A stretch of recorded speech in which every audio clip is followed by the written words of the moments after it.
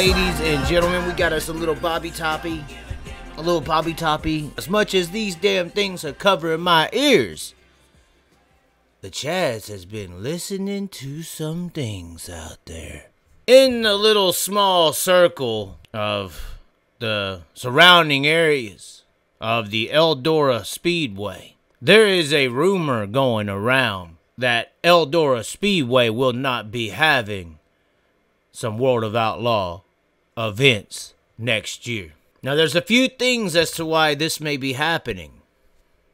Obviously, the video we put out, what was it, last month, a couple weeks ago, 2 weeks ago, where Tony Stewart displayed some upsetness with the World of Outlaws due to a TikTok video that they had released.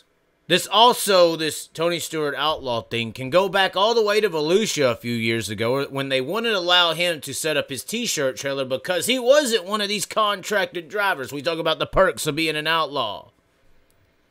Even someone like Tony Stewart wasn't able to trump those things, and he was a little upset about that and didn't race outlaw races and wing sprint cars for a minute. But above all, I think Tony Stewart is a businessman. He's always enjoyed watching the sport of sprint car racing grow. He's wanted to be a part of growing dirt track racing. And at this point, Eldora Speedway is the #1 dirt track in the world. I mean, let's just be honest about it. The Dirt Million, World 100, The Dream, King's Royal, Four Crown, historical big one, between all forms of motorsport.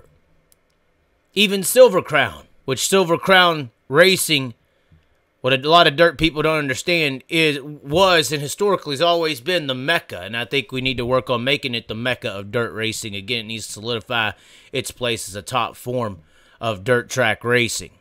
Yes, Silver Crown, not the midgets where there's 11 kiddie rental carts from Keith Coons Motorsports. Congrats, Keith, by the way. Just joking with you, Congrats, taking the lead as far as USAC feature wins are concerned.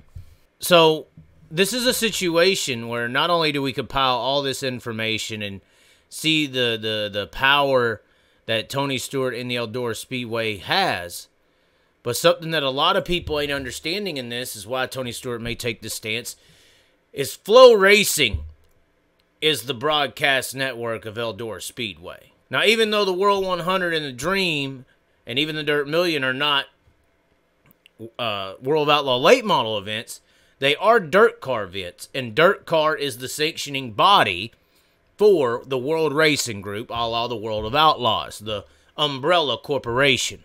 So Tony Stewart obviously is aligned with All-Star Circuit of Champions, obviously has aligned with Flow Racing, and has aligned himself with some pretty big names in the sport, has all kind of respect for Kyle Larson, who's trying to start this thing off, probably has a lot of respect for Casey Kane, probably has a lot of respect for Brad Sweet, and probably don't like the disrespect that he feels he's had, obviously, from the World of Outlaws in this year and previous years as well. And there's a situation here where Tony Stewart can make a difference.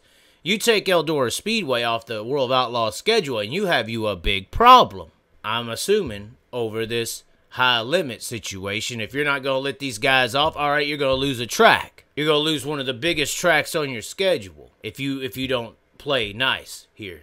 But anyways, what do y'all think of that? The rumor of Tony Stewart and Eldora Speedway cutting ties with World of Outlaw events at Eldora Speedway, and what kind of impact would that make on the sport if that was to happen? But anyways, ladies and gentlemen, that's just on the rumor mill. And what goes around comes around, right? So that means we'll catch you next time. But this is how we ride, this is how we do. Riding mud, sliding up.